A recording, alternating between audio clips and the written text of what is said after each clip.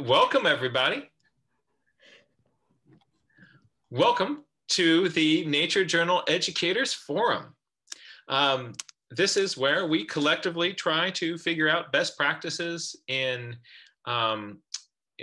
I like seeing that kitty cat walking around on Avea's screen. Best practices in nature journaling. And today we want to take a really careful and thoughtful look at working with elders in our community. And what, if you're a content provider, what are going to be some things that are going to be particularly useful to keep in mind as we develop our programs. And we also want to think about, what are things that just sort of may not be on our radar? And lastly, what do we, are there any kind of important unmet needs? Try that again.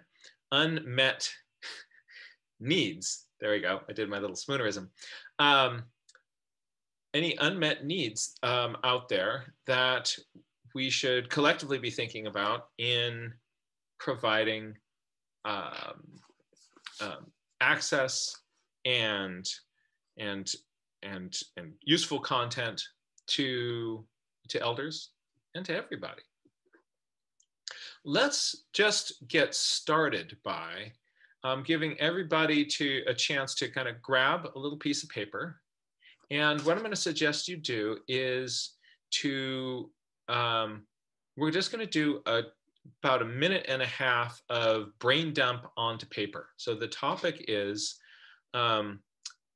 working with elders, nature journaling programs for elders. What are things that we want to be thinking about? Or are there any, particular barriers or opportunities with working with elders? Let's just take a little bit of free write right now, and bonus points if you put in some icons.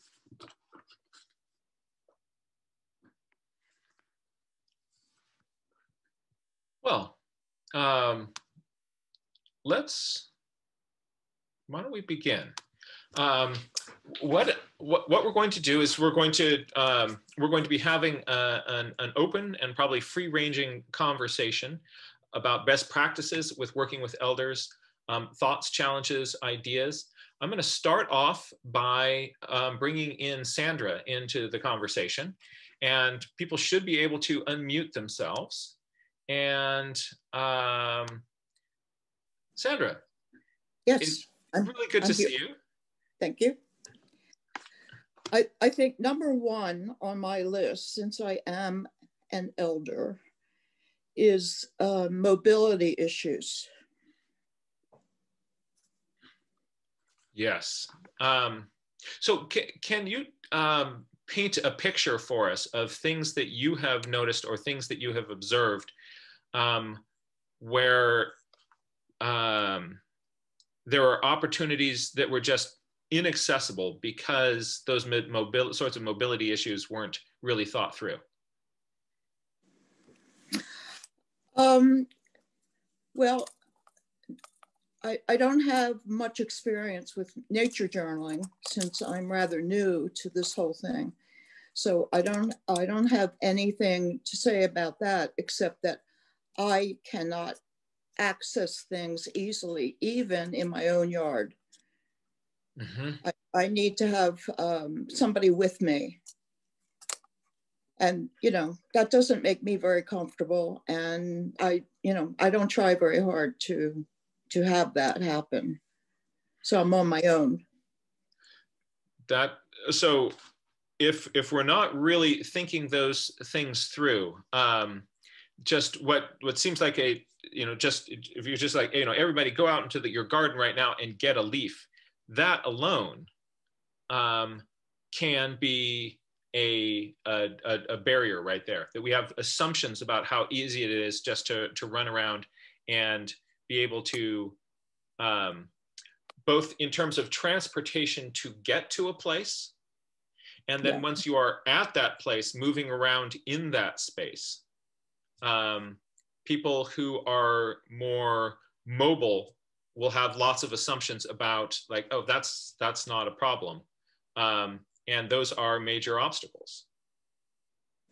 One thing that helps is to not rely on spontaneity, just to be able to say, you know, next time we meet, it would be good if you had a couple of different leaves from around your garden or your neighborhood. That gives us a way to prepare. So, you know, spontaneity is a little more troublesome, but, you know, we are still willing.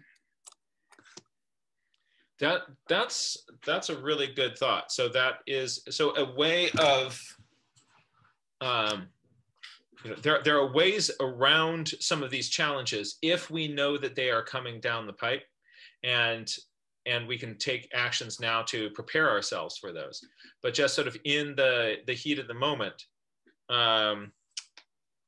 me saying, like, everybody run out and grab 3 leaves.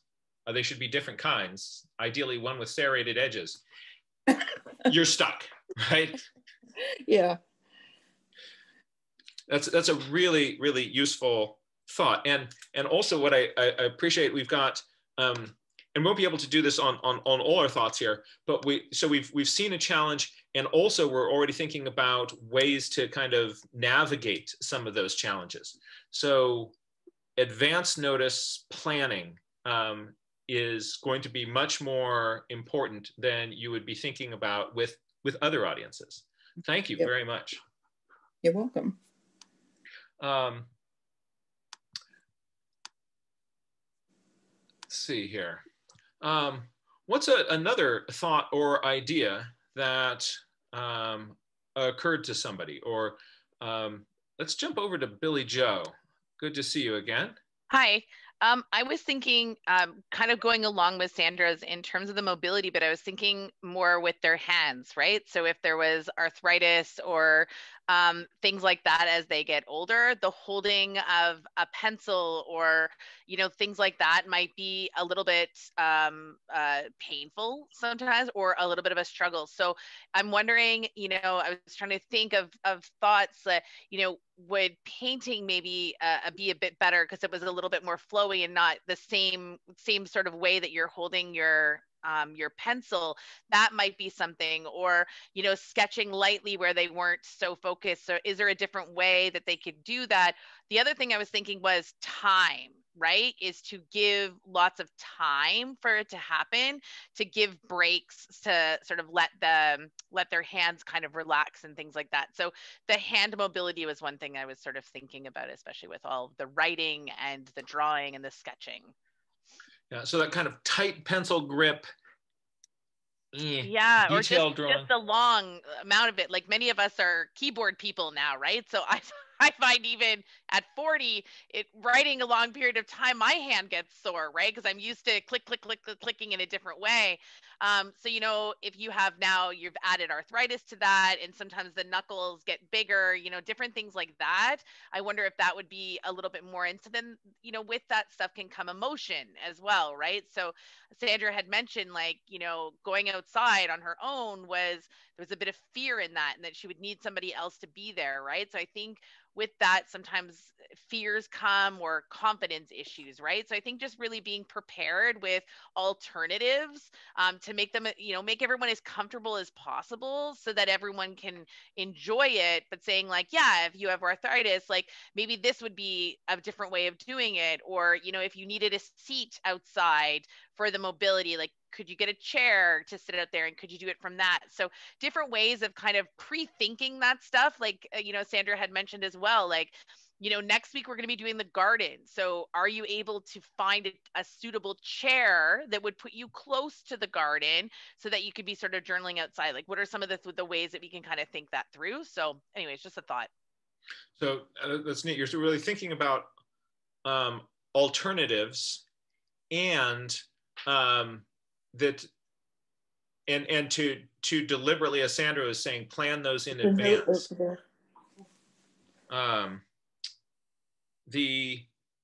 We've got the idea of also alternatives for the activity, alternatives for materials that you would use, perhaps work with the people to sort of find out what are media that are more effective that we can use in the field.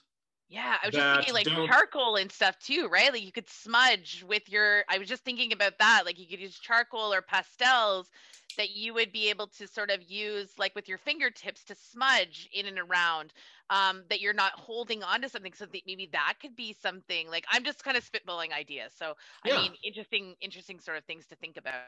It'd be, yeah, these are things which we want to, and so we may be kind of hatching some new ideas in this, and then it's going to be up for all of us to go out there and actually test these and see how it works. And I want to encourage people with both with practical experience doing these things to come back to us, or to let us know what you've figured out already. But also, if any of these ideas seem possible and plausible to you, to test those and then to circle back to this group and share that information. I like that thought. Let's see here. What more can we say? Aisha, I'm going to bring you in here. Hi there. Oh, you're currently muted. Now working? Now loud and clear. Okay, sorry about the dark shadows. What I was going to add is I have been learning from my elder friends. The best place to learn is I'm thinking, like, as we go back in person too, that I have to suss out my sites beforehand very, very carefully and resuss, because what I think is flat when I take them out is not flat. So I'm learning to look at places with a different eye as I just prepare, not even the nature journaling experience, like where I might want to take anybody who loves nature and is losing access, including perhaps myself. Anything could happen. So where are the spots that are beautiful, but gosh, there's no short little scramble down or anything. There's a place to rest your back with a log, or, you know, just bringing that awareness as you're looking at sites always is something I've started adding in. Yeah, that little water bar in the trail to divert runoff, you know, can be the thing that stops the scooter.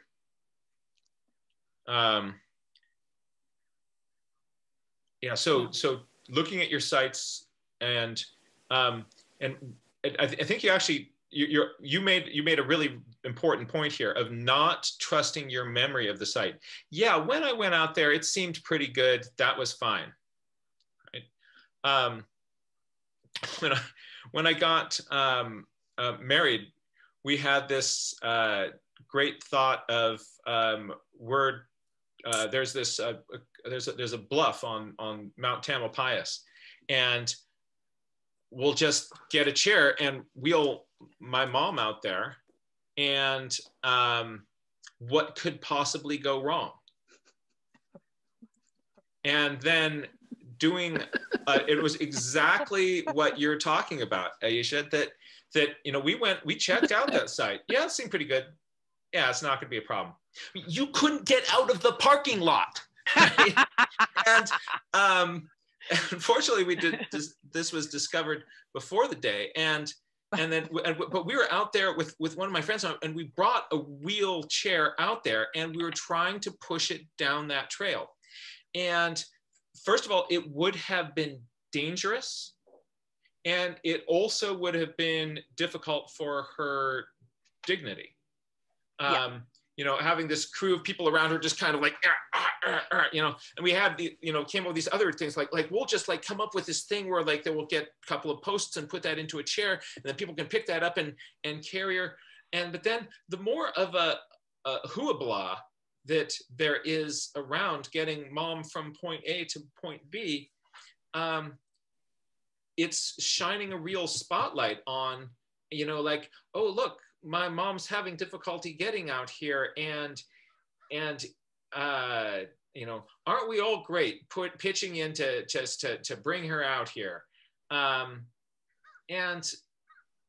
But she doesn't want to be in that spotlight.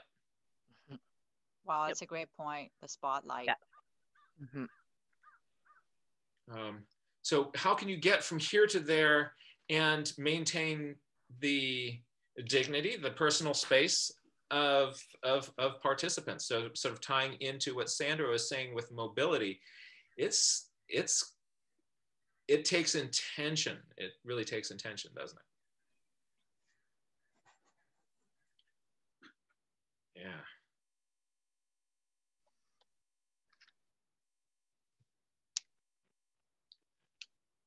Sandra. Oh, you are currently muted.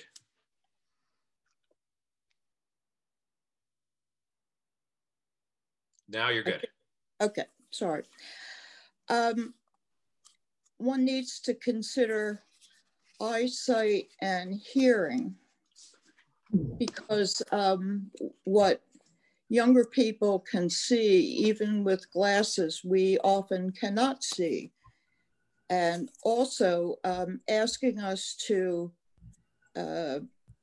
write down a chart of a bird song, you know, forget it. I'm glad I can hear you. I can't hear the darn bird. Yeah, those high frequency pitches are the first things to go usually. That is true. Yeah. I won't hear the cicadas when I go to bed. You know, I take my hearing aids off and it's gone. Yeah. So let's think a little bit about that. That, you know, I hold up a little visual here, like, you know, just do this, and don't assume that even if people are wearing glasses, that means that they can see that effectively from that range. And hearing is a very challenging thing. My dad, his hearing became really, really compromised. First of all, it was exactly what you mentioned, Sandra. The bird song, the high frequency bird song, was the first to go. And he was a birder. He loved listening to those birds. And then he lost the ability to hear the birds.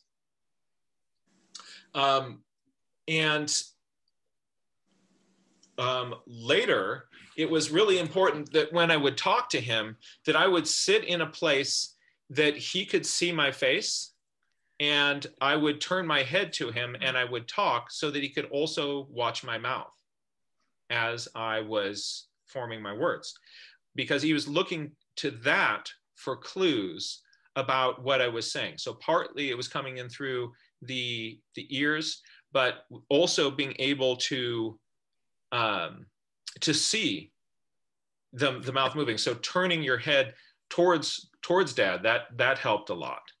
Don't talk to the back of my head. Right. So I should assume that you can't hear me when I'm doing that, right? Absolutely right.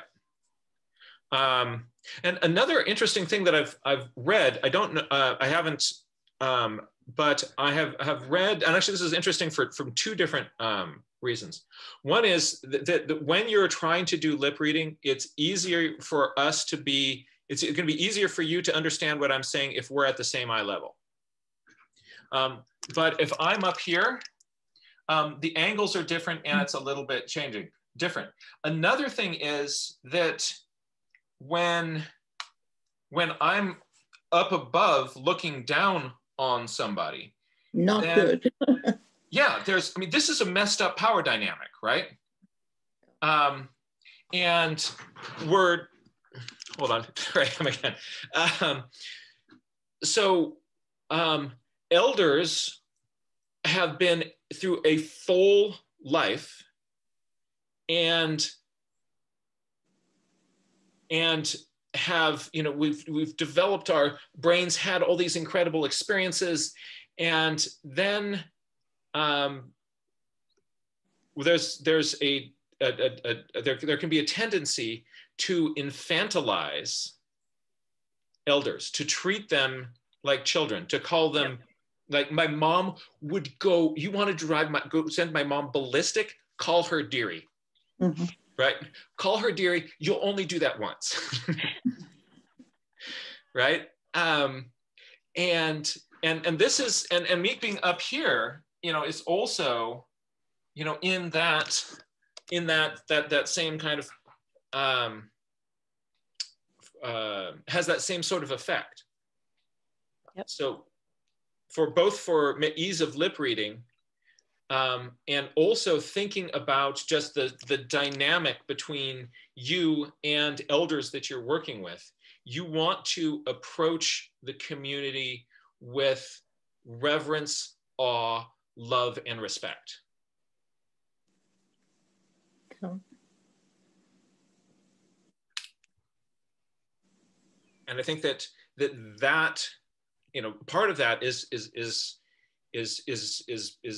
being here, but that also ties into lots of other aspects of how we're going to interact. I'm going to bring Ann Chadwick in, either to for a different thought or to extend on this. Ann, really good to. Hi, everybody. Yeah, I think kind of to follow up on that. And I was also thinking about accessibility issues in terms of, if we're virtual, some people have trouble, regardless of age, but have trouble just navigating the technology. And then I was also thinking about when we're in person, navigating the landscape. So I just wanted to toss this out there for discussion, is whether it might help to have like a buddy system where people who are more able or more comfortable with the technology or the landscape, or even putting really young, you know, students and kids with elders, just pairing people up a little bit and having them help each other out, go through this process of discovery together. There will be some strengths from each person, some weaknesses maybe. So just wanted to toss that out for discussion of kind of a pairing up or a buddy system.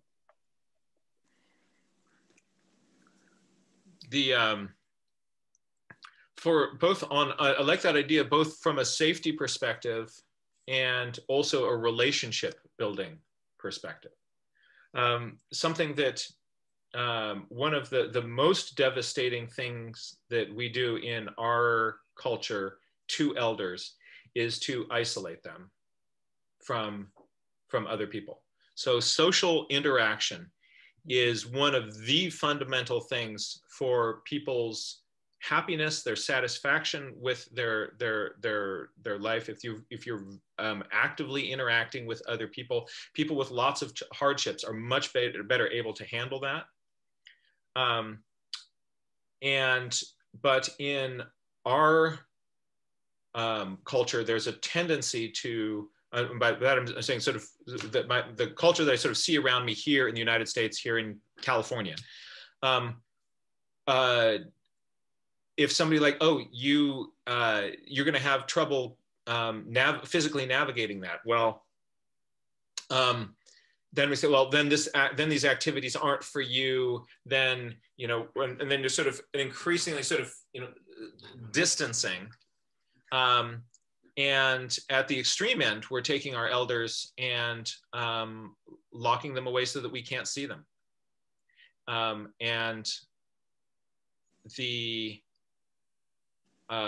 But intentionally, when there are elders in your program, looking for this as an opportunity of extending social circles and interpersonal connections, And I liked what you were saying, Anne, about sort of, young and old. Something that has been really neat in the Nature Journal Club is that we have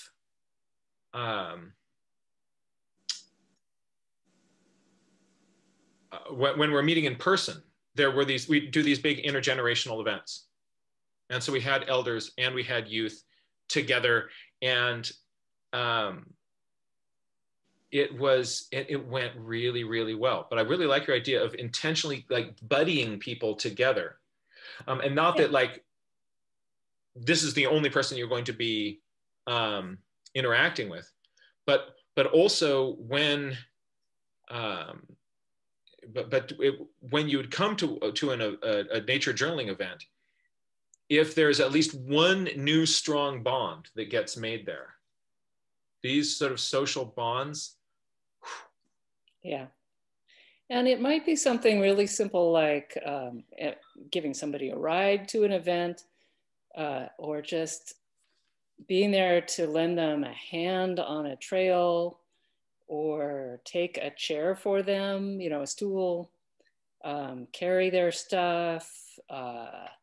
I'm just thinking about, I was really lucky to travel with my aunt as she grew older. And I kind of felt like I kept her going, like she knew I was going to be there just to lend a hand or just to set up a chair or whatever it was going to be. And so she could keep doing the stuff that she loved and pursue her curiosity. And it didn't feel like I was doing much, but just little things like that. And so I think there's a value, and there is certainly that social bond as well that could be just terrific. You don't want to intrude on, I've lost the word, independence of the person. That's an interesting thought. So you've got somebody's independence, and we want to connect them. So maybe the buddy as not an obligate thing, but an option there for you if you want. I see that there's actually several folks that I think want to, this is kind of getting into an interesting area. So I'm going to bring both Ayoka and Aisha into this, and let's all sort of see if we can share this space here. Hey, everybody. So Ayoka, why don't you lead us, and then let's also let's sort of ping pong these ideas a little bit more.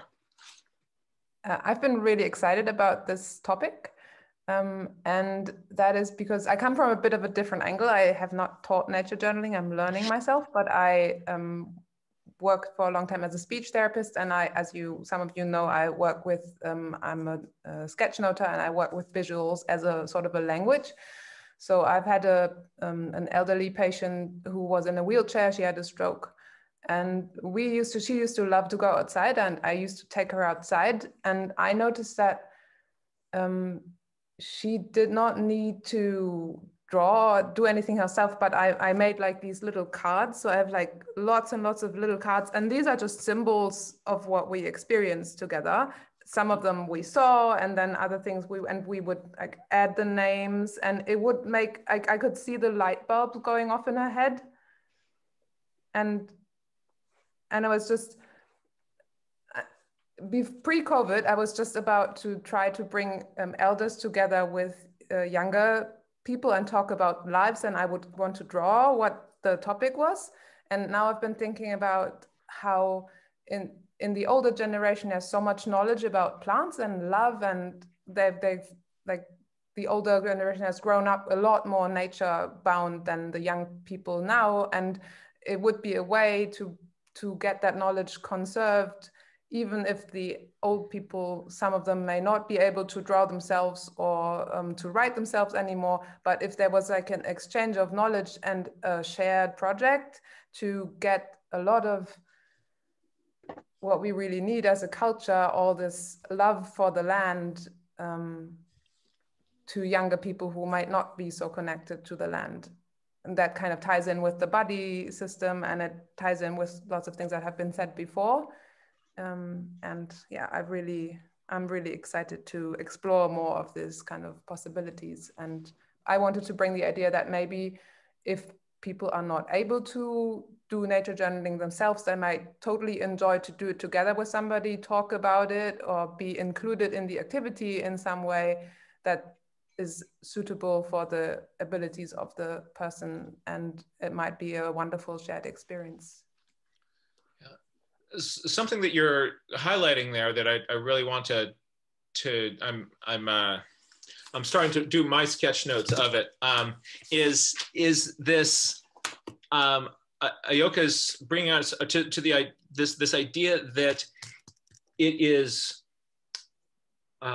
there's deep. Good, just in my session. What's up? Oh, sorry, I didn't. Okay. Mary Jo, I think you're open mic. It was an accident. Okay. So there's this incredible opportunity that we have to encounter people who have been alive on this planet and have a deeper memory of it than we have, and to that younger people can really benefit if we learn how to actively really listen and engage with elders. So I think part of what I want, part of what I'm grabbing out of your idea there, Ayoka, is this thought that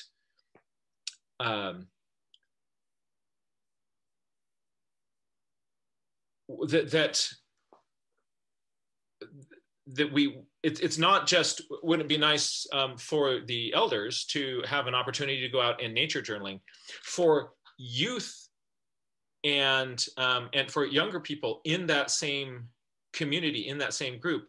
We want to really be open to learning from elders and their deep time experience and richer perspective, just from having bumped around on this planet more. I like that a lot. Aisha. Oh, sorry. I'm gonna. Every once in a while, I write it down and then I forget. So, but that's right. Aisha. Yes. Aisha. 2 syllables.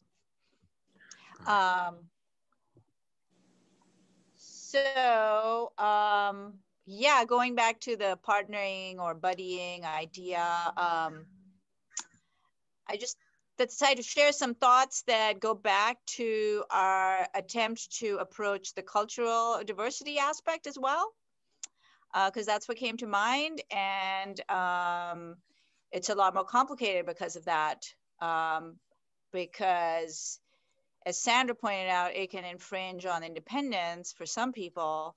But I grew up in the subcontinental culture, which is India, Pakistan, Bangladesh. And I know Latino culture can be similar, as well as other Asian countries. And elders are treated very differently. It would be a given that every young person around would be raised to help if needed, to, assist. They would be doing it. They wouldn't need to be buddied up. Right? It's a default. And the elder would be very accepting of it as opposed to offended. They would expect the help from the younger people, and they wouldn't see it as an infringement on their independence. So it's extremely different. And I watch both sides of my family. Like, I've watched my white side, and my elders there grew old very differently. And I had to learn how to be around them, and the other side very differently. So, this is actually very complicated if you have a mixed group, and you'll have very mixed expectations of what elders are comfortable with and what younger people see is right to do. I see a very hands-off culture here in the US for the most part, which I find difficult because I'm like, I didn't grow up with that. Like, that seems rude to me, but the reverse seems rude to others. So I just wanted to add that diversity piece in there for digestion. Yeah, and diversity among cultures and individuals. You know, elders are not a homogeneous mass, are they? No, they're all going about it in a different way. Yeah. So it just kind of comes back to, like, you know, how do we do the social circle idea that, and building that relationship you and Anne were talking about, but have it be in a more natural way. So it's for the people who are interested about it, or it's an invitation, but, you know, nobody kind of gets stuck in a situation they don't quite want to be in, you know. And I don't know what the answer would be. I've only, you know, worked with kids, so I'm just kind of curious to go, that it might feel sort of artificial, like, and this is your buddy, right? Because we need to keep an eye on you, right? As opposed to, can we, what would be things that we could do to sort of generate an ethic within the community of elders are our resource, and we have the privilege to get to engage with them. You know, you just talk, or I'm Diane, I'm human. Oh, yes, Diane, please. I used to be an activities director in a convalescent home. And so, you know, that was one of the things we did, was how to get them involved in different activities, including gardening. And so the most we could do was get them in their wheelchairs and roll them out to the patio, or, and so that's how we kind of interacted with them. But the thing that came to mind was the lady that kind of, for lack of a better word, had flashcards. And I think that maybe that would be one of the kinds of journaling, nature journaling, that could happen, is having the elders, which I thought when you first said it was a duck, the elder duck. Anyway, was is their memories of things that were in their garden, and draw stick figures of tulips and daffodils, and then, you know, if you wanted to share them with other people, and see if they, you know, have them put the name of them on there like they did, and just bringing back the memories of their own gardens was some of the things we did. And we did chalk and watercolor, and just had different artists come, and then they just would, you know, kind of express how they felt about different pictures, and that was always rewarding. Oh, that's a really good thought. Yeah, just sort of, and you're sort of rethinking, you know, what kind of resources, what sort of tools are going to be most accessible for that population. Now, I'm going to bring in Rebecca and Ivea.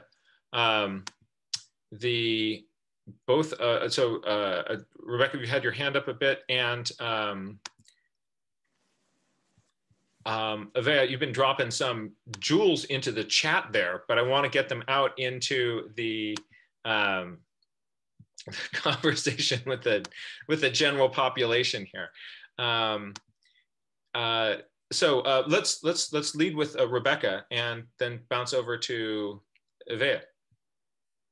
Hi, so there's this relates to the knowledge that we can learn from elders. There's this idea in conservation. I've actually talked to Jack about this before. It's called shifting baseline syndrome.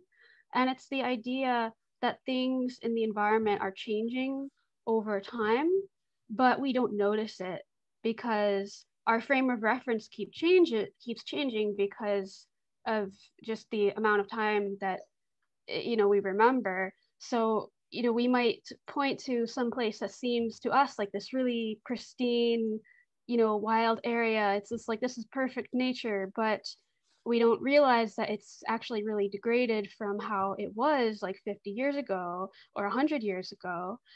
And so that's one of the things we're working with elders, that they remember a long time ago, and they remember what things used to be like. And you're like, oh, like this species of fish used to be here, or this kind of plant, or this this mall used to be a forest or whatever it is that we don't even think about because to us it just seems normal nowadays. And so that's something that we can learn if we talk to elders. And also just with hearing their stories and the intergenerational activities. For the writing workshop, I've actually been planning to have a session that's about intergenerational nature stories. I don't have a date planned for that yet, but I'm thinking probably sometime soon. Rebecca, I'm so delighted with what you're bringing to this community with those writing workshops. So for people who don't know about those, this is Wednesdays. What time? It's at noon Eastern time, 9 a.m. Pacific time. And we can learn more about that on the Nature Journal Club Facebook page. And do you have a website yet? Yes. You do? Okay. We can find and you on your community calendar. We're actually not going to technically meet next week because it's my birthday and I was inspired by Evea to go do some kind of stewardship. So we're going to meet the week after and share our stories of the things that we went out and did. All right. Rebecca, in honor of your birthday, I am going to go out and do a stewardship project this Wednesday. Yay! So that's something that, yeah, Evea got us started doing in sort of honor of each other. I will try to get out, I'll see if I can get out on bicycles with Thing 1 and Thing 2 after school. Oh, thanks, Brian, for sharing that. Oh, Amy's birthday is the same birthday as me. That's cool. Oh, Amy, hey, happy birthday. So yeah, that being able to hear those stories of what it was like before. I mean, that is this firsthand ecological knowledge. And sorry, yes. I forgot something I wanted to add. So as an example of this, I did forest research on Long Island in New York, and we got to meet with the Shinnecock Nation, which is the indigenous community that lives there. And it's a fire-dependent ecosystem there. So they need to do controlled burns and stuff, but it's really hard to know what was the fire regime like a long time ago, like how often were there fires and how intense were they and all these things. It's really hard for them to figure out what they need to do. But there were some Shinnecock elders who were able to, there were no fires in some of these areas for over 50 years. Like it was really neglected, and they were able, the elders remembered though, like they were able to share, how they did the controlled burns like over 50 years ago. Wow. So that's just one example of how taking care of an ecosystem, like there's certain knowledge that might have been forgotten if they didn't talk to the elders about it. Yeah, I know that. I remember my dad saying, when I was a boy, and now I'm doing with my daughters, when I was a boy, but you're right, that things that move slowly, we lose track that, just say with the general abundance of birds. The number of birds that are alive in North America right now is 1/3 less than it was when I was born. So we take all those little birds, remove 1/3 of them. And my daughter's looking around like so when I was a kid, there were actually more birds for me to look at. And now when I try to show birds to my daughters, there's 1/3 less birds flapping around for me to be able to show them. You're right, that's a great example of the wisdom that is in the heads of our elders, that to be wise, we need to eagerly engage with. Evea. I am loving this, and just hearing about this idea of talking to the elders about their story. It makes me, well, first of all, I really wish my Nana were still here so that I could ask her so many more questions. As I grew older, I began to realize the value of that, and I tried to ask as many as I could. Sometimes it's hard to know where to start a conversation. So having more of those and showing more of those conversations in a community will help you know how to ask. And I just thought, wouldn't it be so cool if we listened to the stories of our elders and then sketch noted them, and then they could see that we listened so much that we put them down to be remembered for always, like that. Just finding different ways of showing that we're listening. And yeah, it's sad that we, at least a lot of culture here in the United States, is just to put our elders somewhere else, and a lot of times very much against their will. But with those who don't want to go to retirement homes or wherever. I remember my Nana vehemently not wanting to go, and so she fought that until the very end and didn't go in the end, which was a good thing, because I think that would have made her more depressed. And so one of the things that I'd written into the chat was that I think that another thing too is here, it's kind of to go off of what Aisha was saying earlier about you know, how we treat elders here in the United States. And that's that here, if you live with your elders, even to support them, a lot of people will judge you. They'll say that you're not grown up enough to, because you're not living on your own, and there's this huge expectation you should go be by yourself and not living with your elders. And I can speak from experience because I live with my 76-year-old godmother. People have come up to me, and she, mind you, she wants me to stay with her, but people have said, don't you think it's time you stop imposing on Kay? You know, she must not really want you and your son around taking up that much space in your house. I mean, your stuff is everywhere. And plus, don't you think it'd be nice to give her some space? And she gets so mad when she hears people are saying that. She's like, who says that to you? I don't ever want you to leave. And it's, again, that thing about some people, we're all different people. Some people will want to be alone and have their independence and have their space, like my Nana. Others, like my godmother, will want people to stick with them. And it's important that you ask and then listen to the answer for that. And so then when it comes to the nature journaling, I think that it's important to ask and then really listen to where somebody's at and listen to their own individual pace. I think that was what I was going to say. You're asking, and you're also actively listening. I'm going to bounce over to Rebecca, who's been dropping some thoughts in about loneliness that I think are really germane here. And then we're going to jump over to Aisha, to Aisha. Yeah, it took me a while. Yeah, I always think it's really sad that in our culture, elders just live on their own or in nursing homes and stuff, and that we don't live very often like as multi-generational, because I've read that loneliness is actually more deadly than smoking, where it's like it's actually technically really bad for your health, and that's not good when like people have lived their whole lives and now they just have to be all alone. I just think that's really sad.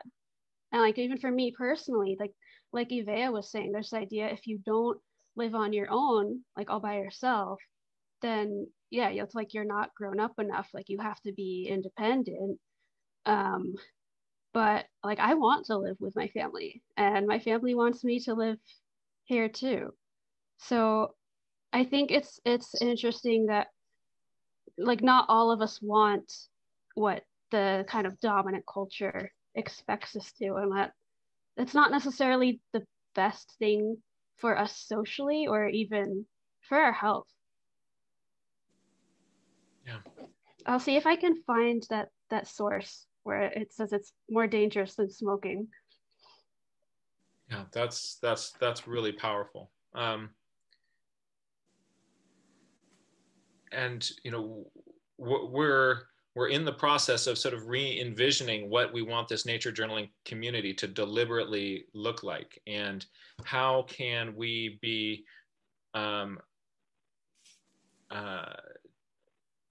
I think that something that I'm seeing as a thread here from lots of comments and lots of things that I'm thinking that this if we are proactive about thinking about the role and ability of elders to engage in this community, we are really making this, our world just got better. Aisha, and then Chris, if you feel comfortable, I'd love to bring you on to share some of the thoughts and ideas that you've had.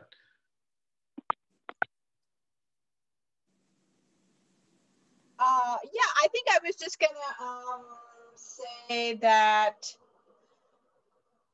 what's really coming out of this for me, and from hearing all of you and your sort of excitement about working intergenerationally, is that as nature educators, we can be the models in a group showing that respect for their knowledge and that shifting baseline and everything we've talked about. And while we're taking care of the Maslow pyramid needs, but really maybe this is going to be a really strong point because we've all thought it through, and that others who perhaps don't feel that way about their elders, or yeah, that's annoying, mom and dad I had to bring along on this workshop because they're in town, we can help give a different angle on how to see elders. And I just feel like that could be a really powerful thing that comes out for us as educators. Yeah. It's a beautiful opportunity for us to, in this intentional community that we're informing here, that we're forming here, to be really deliberate about what is our relationship to the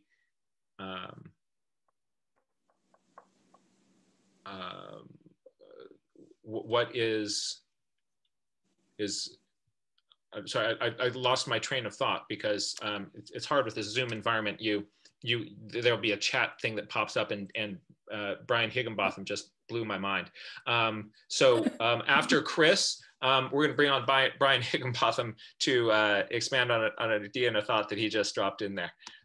Chris, really good to have you with us. Thank you. I have battery power today. I really am concerned that from watching elders and working a little bit with them, I had some wonderful elders in my family who were so bright, but near the end, I think many give up because they don't feel it's worth it. Their voice has been taken away from them, partially through isolation, but partially just because they feel that what they're talking about isn't of value to anybody else anymore. You know, it's a confidence thing as well. And I think anything we can do to build up their confidence that their viewpoint is valued, that it's needed. And I think there's a real thread here where the nature journaling, et cetera, and community and all can bolster that need for us to listen to the elders. You know, we can, I'm also one myself, but I really think that there are so many people out there that have something really strong to say. And I don't know how we do it necessarily, but I like your word deliberate. I think in many ways, you know, we don't set things up so that they can be listened to. Maybe I'm not quite sure how to say that, but absolutely, and also that is part of that ties into the practice which we're doing with nature journaling, which starts with, you know, I notice the act of deliberate attention, and I think some of you have heard me talk about this before. My kind of working definition of love is the act of sustained compassionate attention. That love itself is the act of attention. And that's what builds, that's also the glue that creates relationship. Right. So there's trust between the elders you're working with has to be really strong. And I think we can all know how to build that, but we don't necessarily see ways. It's not necessarily what we were talking about before with them being afraid of losing their independence or being able to do things on their own, but a trust in what they can do, a trust, you know, honoring what they do bring. Yeah. They'll help with the sort of self-confidence, right, that has been stolen drip by drip by drip. Oh yeah. As you know, the media decides that, you know, you're no longer the face we're going to show. You know, and with the pandemic, we were instantly declared, you know, hazard. We were high risk and not important. You know, we weren't necessary. Yeah. And that was just recently hard to take. Yeah. Yeah. Yeah. But the yeah, so these are the patterns in the sort of prevailing culture that are around us. And if we're going to kind of sail against that wind, it's going to take intentionality, and there will be missteps, and it's going to take work. So too with thinking about our relationship with race, and in this country, it takes work, and it doesn't just happen that, like, oh, I think it'd be nice if we kind of all got along, and then it does. Thank you so much, Chris. Those are really, really important thoughts. And I'm now going to, I'm in the current, I'm sort of drawing my own little kind of megaphone in my sketch notes in terms of giving voice. And Brian, could I get you to articulate some of those thoughts you're dropping into the chat?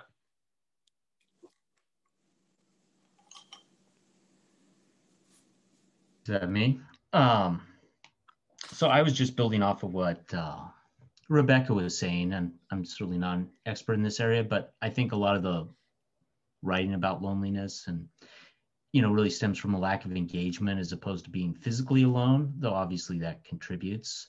And so I think, you know, for our purposes, thinking about nature journaling events as more collaborative, perhaps, where there's less emphasis on the stamina, being out nature journaling for many hours at a time, or maybe the blocks of time don't become, you know, too long, so there's less physical pain from writing, and maybe then you get, you know, more people to engage and talk about everything we've talked about here, right? So, you know, they can rehash how many birds there used to be in a particular area, and we can get that level of engagement. It also helps with children, I think, as well, who may have a limited, you know, on repeated engagements, we can build their ability to focus for longer periods of time. But certainly when they are new to this practice, it's difficult to focus for a long time. So having shorter, you know, sessions, which then involve more time, hearing from everyone and engaging, that can help people, you know, it's like the journal shares where you can see what other people are doing, and that helps you maybe get quicker, you know, more tips to think about what you're doing. And so that, you know, thinking of these events as sort of engagement, I think is an important part of the community. And it's something that you see, you know, if you look at the demographics of churches, right, they skew older, but having that Sunday gathering, I think, was really important for people, especially pre-COVID. And so, you know, for other folks who maybe don't have that same denominational pull, you know, having the gatherings like this are an important, you know, vehicle for community engagement, I think. And so one idea that sort of that Brian just made here is we want to structure our activities so that somebody, you know, it doesn't have to be like, you want to go do nature journaling, you ready for the marathon? Because, you know, that it's not a stamina test, and that to set up our activities so that you could take a little piece. Or maybe that the activities, if you are going to have a longer activity, it's compartmentalized, and somebody could choose to do this block and not this block. And to have kind of natural entry and exits for people who choose to kind of come in and come out at those points. And for people who want to sort of stay for the whole thing, you can. That's really useful.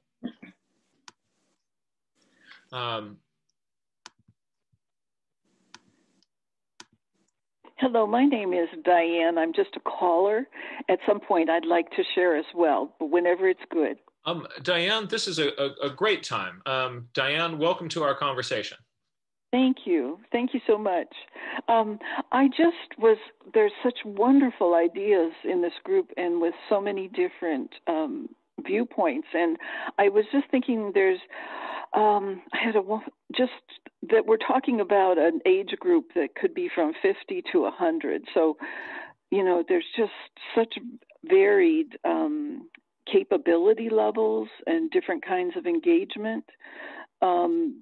People here sound so in tune to that I'm just thinking maybe even senior centers and where there are even indoor activities, but that the Educators Forum creates maybe the kits to provide for instruction and maybe monthly kits and ideas for those that are already in their midst, either at senior centers or senior communities or facilities,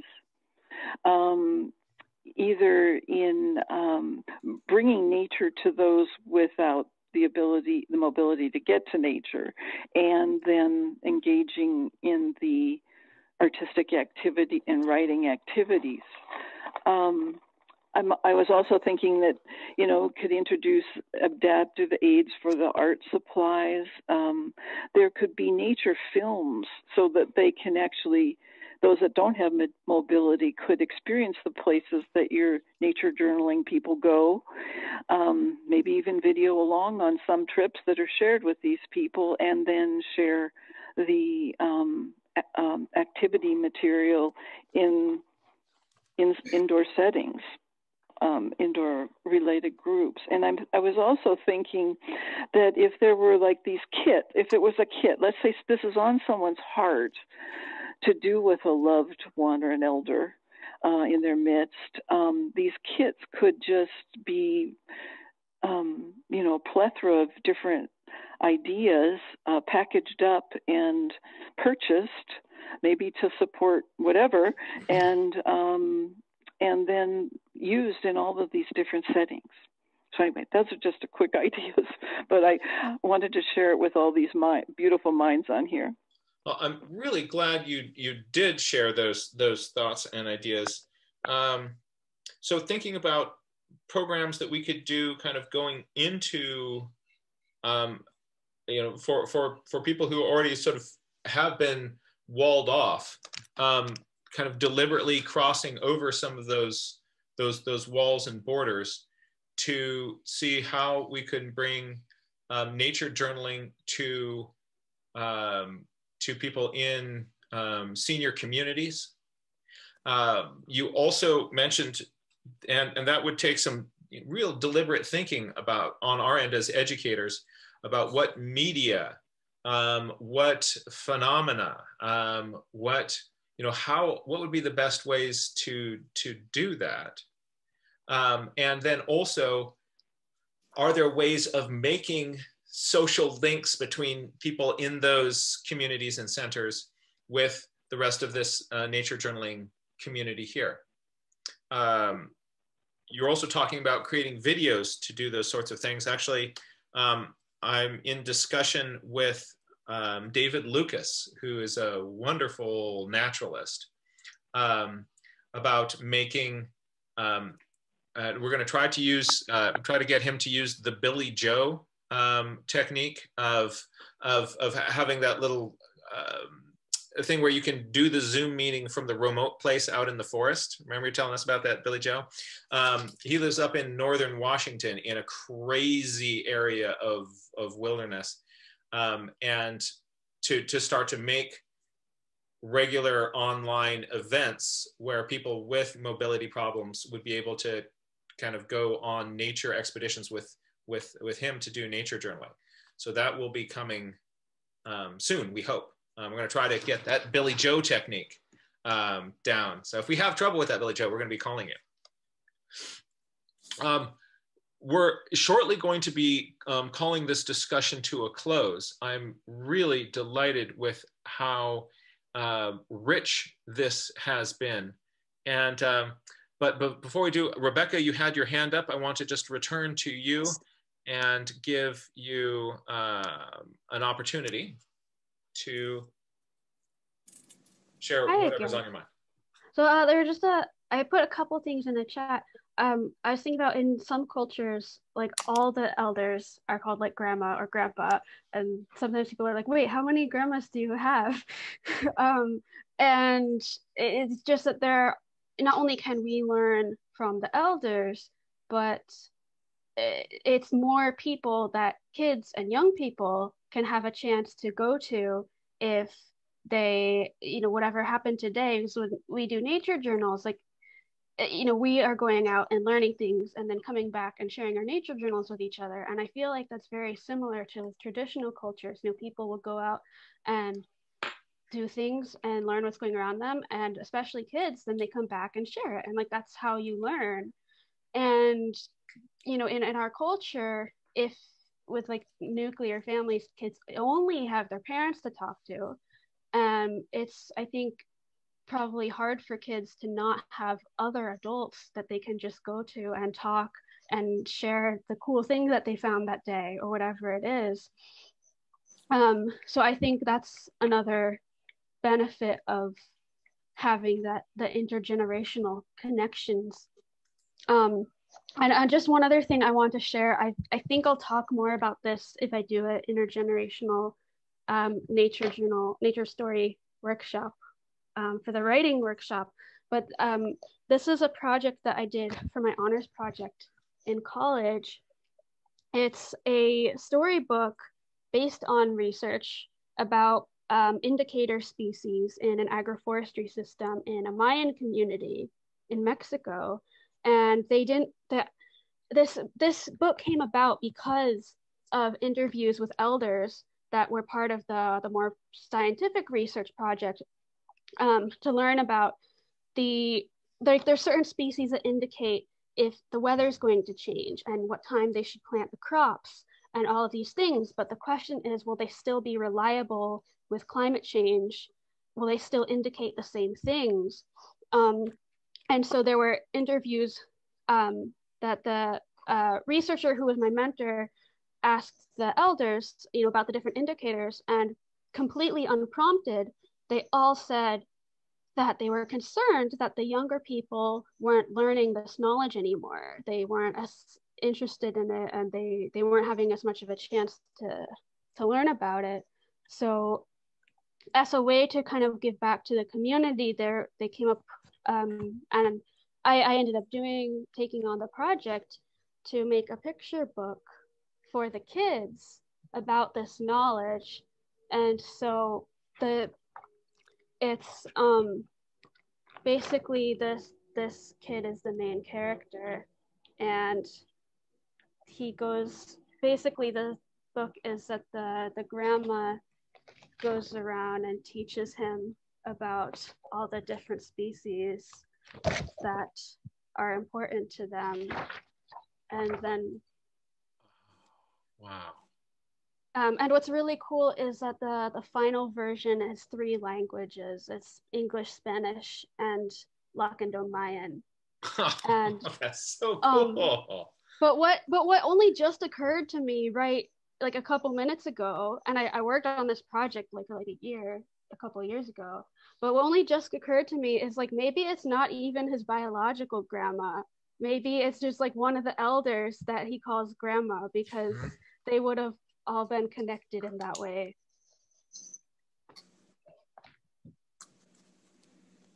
So that's when we have traditional ecological knowledge that can be really important for conservation, and being able to understand how the species are changing and our relationships with those species as a culture.